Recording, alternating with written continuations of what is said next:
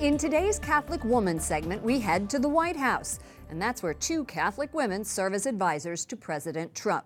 They aren't afraid to profess their faith publicly.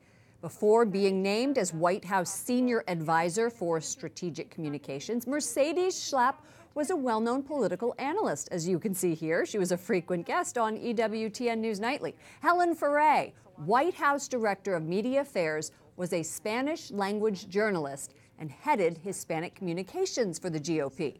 I sat down with both women at the Eisenhower Old Executive Office Building, located next to the White House, to talk about being a Catholic woman in politics.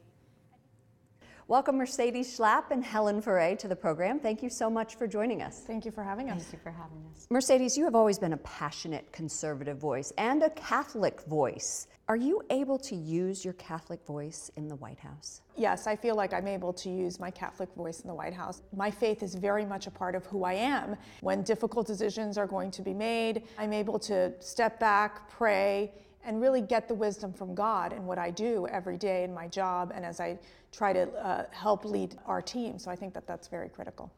I understand you have holy water somewhere. I do. How did, goodness gracious, yes, there is holy water, which sometimes scares the staff when I start bringing it out and start sprinkling it on. But actually, it was through my parish priest who gave it to me, and I brought it over to the White House as well. So it is very much a part, as well as the statue of the Virgin Mary in my office. Helen, working in the White House is high pressure. How do you maintain your faith under these circumstances? Is it a problem? For me, it's not a problem at all. It's not, to the contrary, it's what I rely on every morning and every night. I'm one of those people who has holy cards all around. I mean, I have them in my purse. I have one on my desk of the Virgin Mary. And I have that as a reminder because I need to always remember what's really important. So when I'm walking to work, I'm praying in Our Father and Hail Mary, and it helps me remember who I really am. You have grown children, Mercedes. You have 5 children. Yeah. I think women in our audience want to know, how do you balance things? The balance does come with having a very big support system. Quite frankly, Grandma Sue, Matt's mom, she comes and stays with us 3 weeks at a time. What you find when you have a big family is that the older girls help out with the younger girls. I have my brother and my sister-in-law also living in the area. And I think we all understand, as I remind my children every day, whenever they're like, Mom, you're working late, I always tell them, think about those military moms and dads who are deployed in Afghanistan, Iraq. They're gone for 18 months at a time, and they don't get to see their kids. And so I just always try to remind my children that our nation, it's fragile. We have a democracy that we have a responsibility as people who are able to give back to defend. Helen, what role did faith have for you in joining the White House? People who are not of faith don't understand that we don't leave our faith, our religions in the pews in church when we walk out. We have to live that way, and it's part of our conscience and who we are. And so the ability to have an administration that really advocates for that, that stands for that, that fights for it, is really important. And so that made a big difference for me. When I was in secular media, I was told I was not allowed to wear my cross on television. What's the message you would have to women who fear retribution for showing their faith at work? I think that there are lots of ways of showing your faith, but I think that for me, the religious symbol of wearing a cross, I think that should be honored and that should be respected. But I would say that it's how we live our faith that's really ultimately the biggest and most important lesson. Mercedes, women are expected to play a significant role in the upcoming midterm elections. This is an interesting statistic. 74% of women, Catholic women, intend to vote in the midterm election.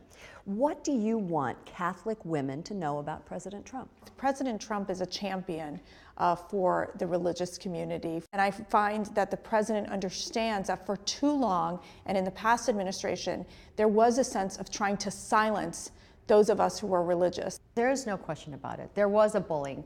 There was a shaming to be one of those who felt that life was sacred in all its ways and needed to be protected and defended. And so now we have an administration that helps provide a broader platform for people to feel more comfortable. And I think that for the president, it is about giving that access to people of faith. Mercedes, President Trump is the most pro-life president we have ever seen. And he has supported several other issues really important to Catholics: conscience rights, religious freedom. Are you pleased with the progress the president and this White House have made on these issues? Yeah, I'm incredibly pleased by the progress that the president has made. And he obviously addressed those that participated in the March for Life this past January. That, of course, being a historic moment for this president. And it's very heartfelt.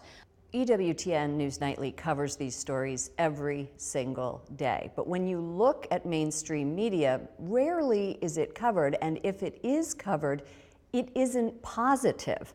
So how important is it to your offices to get coverage of these issues onto mainstream media?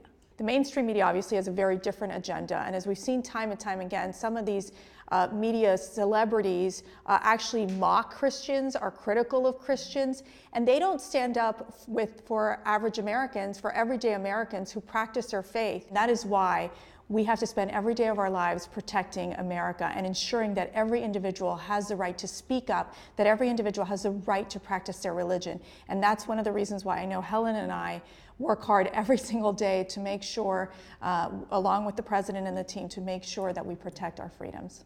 Thank you so much, Mercedes Schlapp, Helen Ferre, for joining us. In tomorrow's segment, we look to the next generation of Catholic women. I sit down with a young firebrand, the founder and executive director of Girl Talk.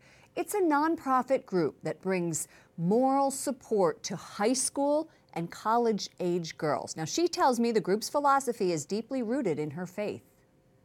Everything is informed with that beautiful Catholic teaching that we are made in the image and likeness of God, right? That we have dignity and that we are worth it and worthy. So every time we talk to the girls, we tell them that you are enough, you are worthy, and you are loved. She also talked about being authentic. Uh-oh, you see me eating cupcakes there. Let's get that off of there. I talked to girls involved in the program about navigating life's challenges as a young Catholic woman. And yes, cupcakes were involved and eaten. Yesterday on Facebook, I asked you to share your stories of the Catholic women in your life. And I want to share a couple of comments I received that really touched me.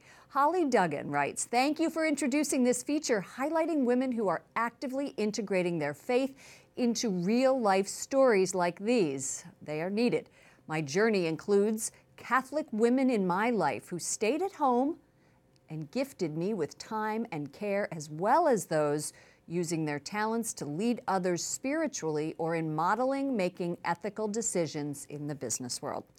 Gosia Maria Sanchez says, "I would like to give mention to pro-life OBGYN Dr. Monique Rubero, who works with women in the Philadelphia region. She has been an important voice in our community and an inspiration to me personally." Keep your comments coming at facebook.com/Lauren Ashburn, EWTN.